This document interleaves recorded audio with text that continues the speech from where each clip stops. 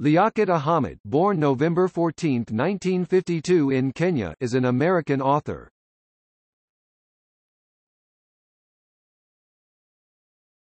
Topic: Life and work. Ahamed has worked at the World Bank in Washington, D.C., where he headed the bank's investment division, and at the New York-based partnership of Fisher, Francis Trees and Watts, a fixed-income business and subsidiary of BNP Paribas, where he served as chief investment officer and from 2001 to 2004 as chief executive. From October 2007 he has been a director of Aspen Insurance Holdings and in addition advises several hedge funds, including Rock Creek Group and the Rohatyn Group. He is a member of Board of Trustees at the Brookings Institution and is involved with the New America Foundation. Ahamed was born in Kenya, where his grandfather had immigrated from Gujarat by way of Zanzibar in the late 19th century. He was educated at Rugby School in England, at Trinity College, Cambridge, and at Harvard University. Through his production company, Red Wine Pictures, Ahamed was a producer on the 2006 film The Situation, set in Iraq. Ahamed comes from the Nizari Ismaili Shia sect, but describes himself as a non-practicing Muslim and comes from the Ismaili community.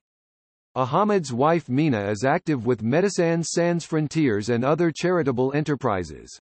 His son-in-law is actor Jonathan Tucker.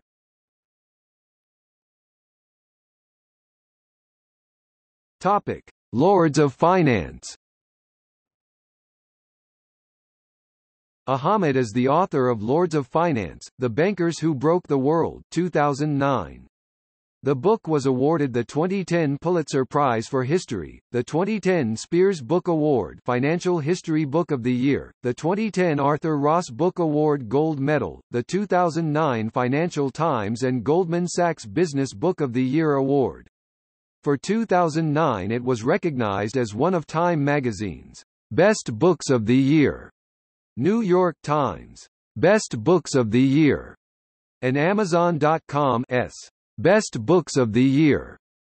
It was shortlisted for the Samuel Johnson Prize. It is published by Penguin Books USA Inc. ISBN 978-1-59420-182-0. The book narrates the events preceding the Black Tuesday stock market crash of 1929 and the disastrous response of the world's major central banks. It follows the life and actions of the then chiefs of the central banks, Benjamin Strong Jr. of the New York Federal Reserve, Montague Norman of the Bank of England, Émile Moreau of the Banque de France, and Hjalmar Schacht of the Reichsbank. John Maynard Keynes, a British well-known economist of the time, appears on many occasions in the book in a role opposing the central bankers. The main theme of the book is the role played by the central bankers' insistence to adhere to the gold standard, even in the face of total catastrophe.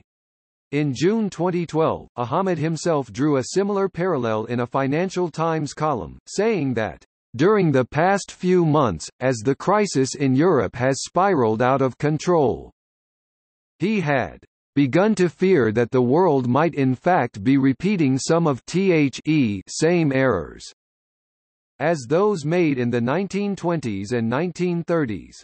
While the 21st-century central bankers and banks were starkly different from their 19th-century predecessors, Ahamed said that, "As they experiment with unconventional monetary tools to get the global economy moving, ironically they may find their years of training less useful than their instincts. Some of the same intractable factors that their predecessors of the 1930s had to contend with will overwhelm them once again."